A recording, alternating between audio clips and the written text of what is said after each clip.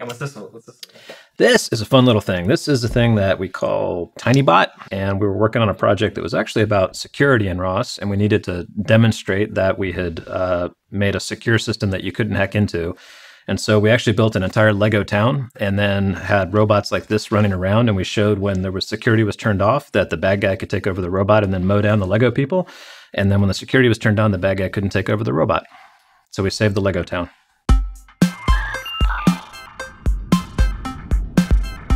There's technology, there's the software, and then there's the people. Little Garage was this really kind of strange place. It's just strange enough to be able to bring the community together. It was to make robotics better as fast as possible.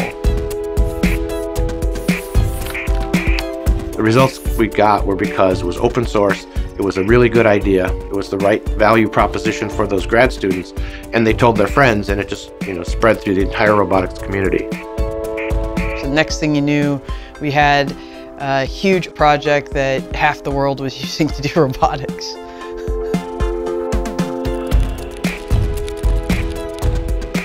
We were working on trying to make robotics happen as an industry, so moving it out of just research labs and into the real world. That was our goal.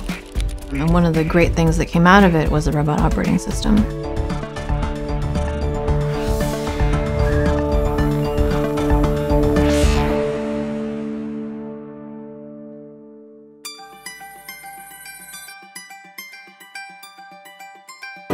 So this started for me when I was starting my PhD program with my partner in crime in this, Eric Berger. Now, we studied a bunch of things going on in robotics. At the time, you've talked to Brian Gerke, right? So at the time, there was a platform called Player Stage, which was a very successful open source project in robotics, in basically like robots that drive around. So we talked to everybody using that. We're like, why isn't this used in more advanced robotics? And that's when we got this message of like, look, nobody's even close to standardizing how this system should work. So for a long time in robotics, it had been the case that you would get your hands on a robot, and then you would write a whole bunch of what we would call infrastructure, software to go with it. And that was just to make the robot vaguely work. Then after that, you could do what you actually wanted to do, which was to do an experiment, solve a problem, test a hypothesis. And the goal with ROS was to make it so that we took care of all that. ROS is what makes it possible for body parts of the robot to talk to other body parts, and for humans to filter through all of those messages that come spewing out of the machine, picking out the ones that we care about and using that to build applications on top of. That's how I think of it. Software has to combine together, and if you want to do a big multi-person effort, you have to have a framework for that. ROS was that framework. What it means is that if you want to develop a new robot, you don't have to start from scratch. You don't have to do the fundamental, sensors talking to computers. You don't have to do the fundamental navigation. You don't have to do the fundamental perception. That's all built into ROS. That notion, that core idea that I can use ROS and take my piece of this, but combine it with everybody else's best of breed stuff, that's a really powerful idea, and that idea spread like wildfire.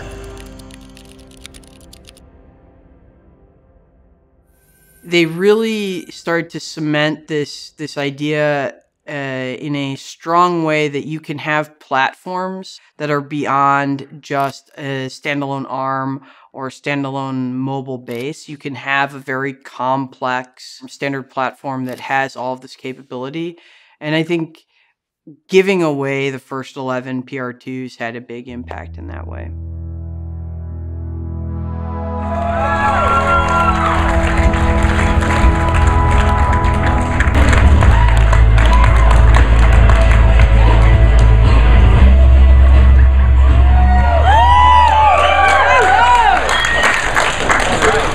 PR2 is a robot designed from the ground up to enable software developers to focus on new ideas and new technologies. The PR2 stands for Personal Robot 2. It was a combination of like the sci-fi idea of a robot and the reality of what is required to make a robot that can do all of the things that you want a robot to do. I think of the PR2 as really a research platform for trying out ideas and prototyping, but no one wants that thing in their house. Like, it will destroy your carpets, first of all, and freak out your dog. The PR2 was not the point. It was practice for Ross.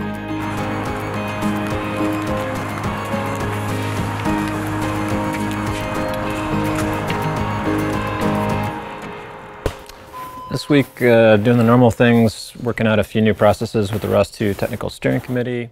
My memory recalls I believe it was a Friday afternoon, might have been happy hour, sitting outside of Willow Garage, and Brian proposed this idea to me about splitting off to form the Open Source Robotics Foundation. And that's really the point where we took responsibility for Ross.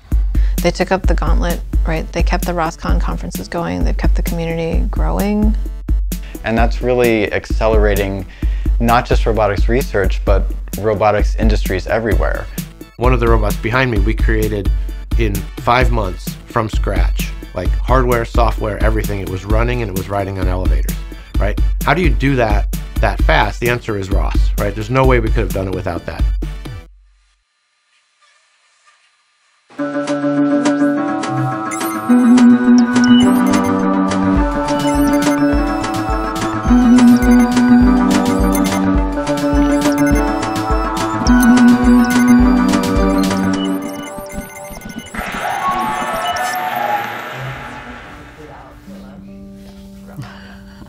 I mean, Ross really transformed everything. It was changing a culture that was very insulated to a culture of how do we make things reproducible.